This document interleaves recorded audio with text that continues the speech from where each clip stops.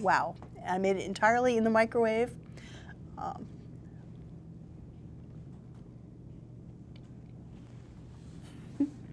Bye. If you're just reheating leftovers and zapping your cold coffee, you're not getting the most out of your microwave.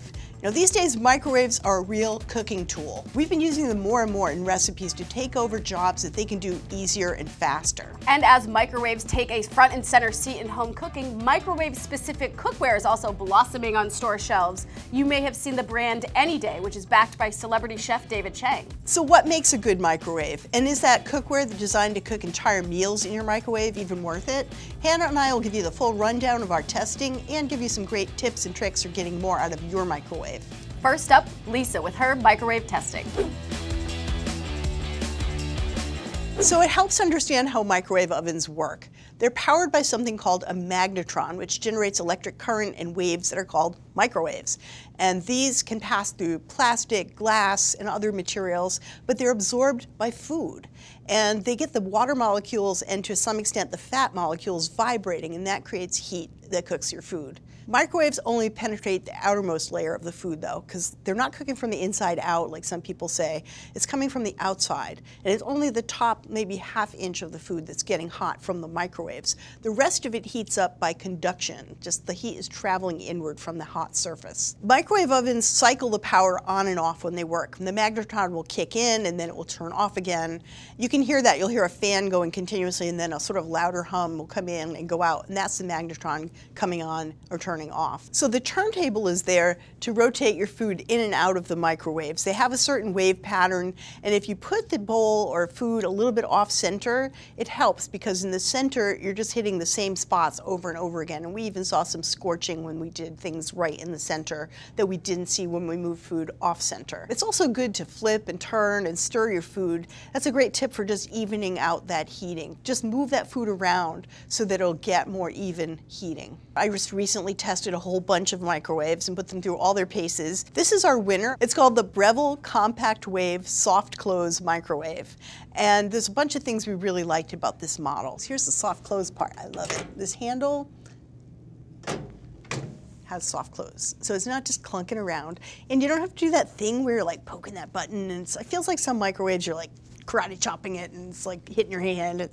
We tested models that were bigger and smaller, more and less powerful. Here's the things you want to focus in on. First off, what you want to look for is a microwave with moderate wattage. It's often written like up top here or on the side or on the back of the microwave, and it will tell you what the wattage is. You want something in the mid-range, 900 to 1,000 watts, and here's why. You might think, no, let me get the most powerful one I can. That does not help you. Most of the time when you're cooking with a high wattage microwave, like 1,200 watts and up, all you're doing is exploding your food. Like you put butter in there and boom, it's everywhere. That is not great. One of the things that I learned from doing this testing is that you want to use lower power percentages. So cut it in half and see how that goes. You can always add time, but you can't, once you've gone too far and that butter is blown up inside there or whatever you've done is just too overcooked, you can't go back. So experiment, but try lowering your power percentage if you have a very powerful microwave. So on this microwave, it's much easier than on some of them. There's a button that just says power right here, power. You hit that, that's 100% power. 90, 80, 70, 60, 50. 50% is good. Cut things in half and see where it goes. 40, 30, 20. So you can cook very gently with this, or you can use full power. To set the time, you're going to just turn this knob, and that will give you the number of seconds, or if you keep going, you got minutes. It's very, very easy. And then, the buttons down the bottom are great because green for go, red for stop. One of the ones I tested had those colors reversed. Like, in what world does that make sense? This really had simple, intuitive controls, and that's something you want. Some of the models we tested had buttons for all kinds of things, like kids' meals and snacks or healthy cooking. And it was like, really, what is that? What does that even mean? And less is more with the controls of a microwave. Simple, straightforward, intuitive controls will always be better. Another thing you want to look for is a moderate size. Now, unless you're microwaving like giant things, you don't need the biggest microwave they make. We really liked models that were about 0.9 or 1 cubic feet. Bigger ones just were enormous on the outside and didn't give you that much more usable interior space. Smaller ones, we had one that was 0.7 cubic feet. It'd be fine for a smaller household. It was just, a little bit more petite than this. But this is a good moderate size. You just want something that you can use, so you don't want the most enormous machine you could ever find. The other thing I really love is that this has got little feet that set it up off the counter. A lot of the ones we tested are flush to the bottom. It looks really high tech and stuff, but it's a pain in the neck. If you have anything in front of the microwave, this can open over it. I am constantly moving a pot holder or a plate or a towel away from the front of my microwave because I open it, it jams, I'm like, oh, move it. It's really like a little extra that I love. The last thing is that it has this brushed finish, which honestly is great because it doesn't show fingerprints. So many microwaves on the market right now are stainless steel and black glass, and it looks all like, futuristic. But every time you touch them, you leave a fingerprint or a smear or a smudge. This stayed clean, inside and out, was really easy to maintain. And that matters. You don't want something that just sits there on your counter all the time looking grubby. We highly recommend this model by Breville, but we also liked a model by Sharp that had a few features this one didn't. It was a little bit less expensive and it performed really well, so we also recommend it. So here's a bunch of stuff we love to do in the microwave. I personally have done lots of things like frying shallots or onions, drying out eggplant or mushrooms before cooking them to take out some of that excess moisture. Works as a steamer. You can put a cover on, you can use a plate. I love the Piggy steamer. I think I use this 100 times a day. I just plop that on. It doesn't have to completely seal. Plenty of steam will be trapped in there. And you're just gonna put it in. And then I'm going to dial up about 4 minutes and take a look. Go. By the way, this is one of the things we really liked about this microwave. It says end when it's done, and it stays saying end until you open this. So you don't find like yesterday's old food sitting in there. And there is our beautiful broccoli. It's going to be pretty hot. Okay. Now the beauty of this is you can, you've got steamed broccoli for dinner. You can add something to this, olive oil, herbs, spices, whatever.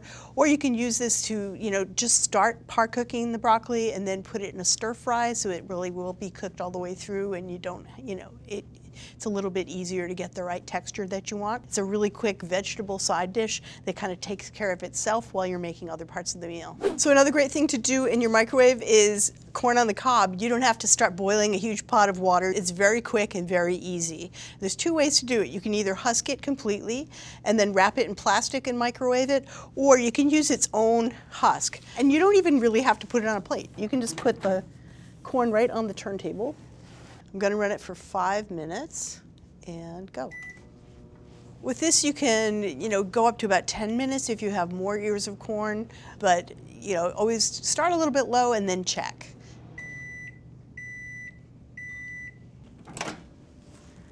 There we go. It's hot, it's steamy. There, look at this. This perfectly steamed corn on the cob in the microwave in 5 minutes. You can add some butter and salt and pepper, but look at this. So easy, so fast, no big pot of water, nothing to pour out when you're done. It's ready to go. Microwaving isn't all about vegetables. We got some delicious mug cake. Whoever thought you could bake in a microwave? Everybody's been making mug cakes. They're viral, but there's a reason because it's so easy. You're basically using a mug, a whisk, and a bowl. And that's all you need. Okay, so it's got a solid shape and it's still a little wet on top, and that's fine. We're gonna let it rest for 2 minutes and that will carry over the cooking. Make sure that chocolate inside is nice and molten and liquidy and delicious, and then it'll be ready to serve.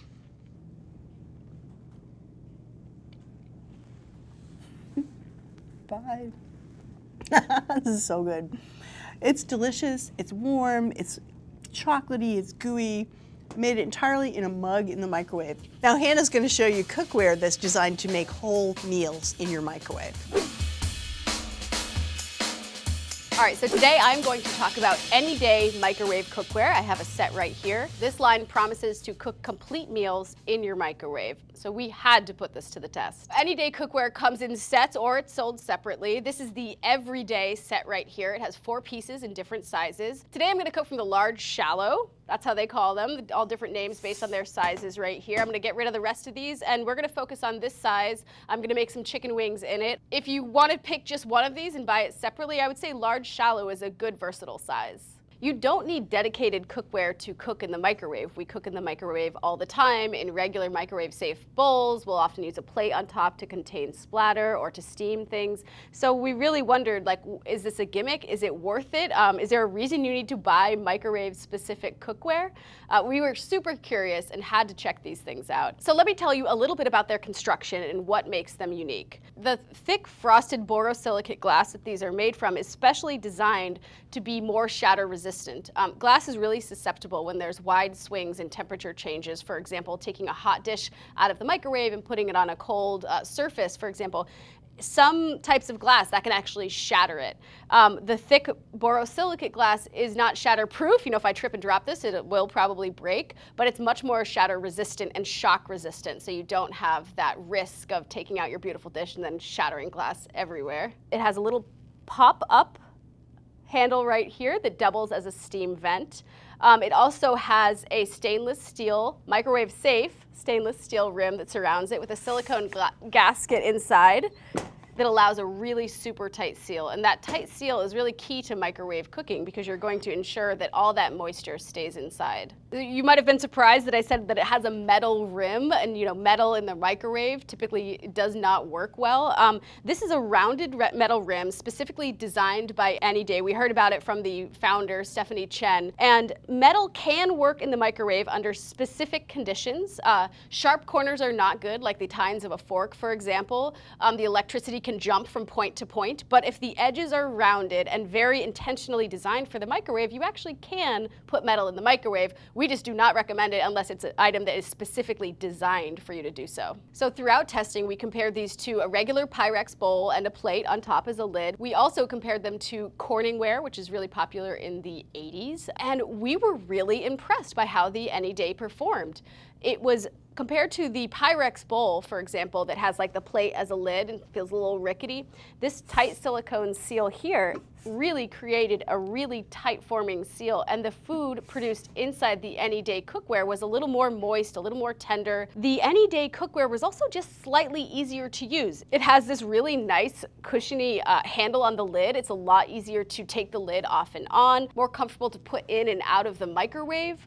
When you're holding a Pyrex bowl with a rickety plate, it can be a lot to like keep the parts together, especially when you're pulling it out and everything's hot. This very nicely, neatly contained product with nice smooth edges. The frosted gives you a little bit of a finish on there, a little nice grip versus something that's super smooth. So they were slightly easier to use when compared to regular bowls or Corningware, and they actually did produce slightly better food. Part of what you get when you purchase an Any Day set is a ton of recipes from the company. Sometimes when you get a new product like this, you're like, all right, I made my one thing, I made my steamed broccoli, like now what? They have a lot of answers for that now what. You can have fun. They have a newsletter, they keep churning out recipes. I'm on it and I keep seeing these new recipes that I keep thinking like, whoa, in a microwave? And you know what? The ones we tested, all of the recipes ended up being really good. All right, so I want to show you one of the recipes that we made from Any Day that was surprisingly good. Chicken wings in the microwave. Hear me out. Stay with me here. I'm going to show you how to do it. The lid. Basically, you just add all the ingredients, except for the chicken wings. I'm putting in some Dijon mustard here, then some honey, red pepper flakes, curry powder, and then little tiny cubes of butter. And we just want to mix this all together, microwave it for a little bit so it melts, and then I'm going to take it out and add the chicken wings and put everything back in here. This is really just to melt and meld everything all together. Stir halfway through just to make sure everything's nice and even. There are some smart chefy things about these recipes. Like, for example, we're blooming the curry in here right now. I can smell the curry. It smells delicious. I don't know if this is because David Chang is one of the backers of this and he's, you know, a legit chef, but they have some really nice ideas incorporated in here. All right. Open this up. Stays surprisingly cool. I could just pull this out with my hands. As you can see, Starting to sizzle in there. I'm gonna put the wings in. Plop. Stir them around to get coated. All right, so I've tossed the wings and the sauce all together. It gives me very clear instructions. I want to cover this and then vent, which means to lift the handle on the lid up a little bit, get a little steam out. And this is going to go back in. It says 7 minutes. Wow, this is so easy to set. There we go. So, I have to say we were pretty skeptical about these. Microwave cooking, it just does not have that sex appeal to it. In the end, we were surprised with how much we liked the Anyday cookware. From the microwave, that's super impressive. It's really easy. I have to clean the bowl, but it's dishwasher safe. That's not that bad. These were surprisingly delicious. We were really pleasantly surprised. All right, so microwave cooking is back. With Lisa's review out, her tips for how to get the most out of your microwave, and some surprising additions to the cookware field that were actually pretty impressive.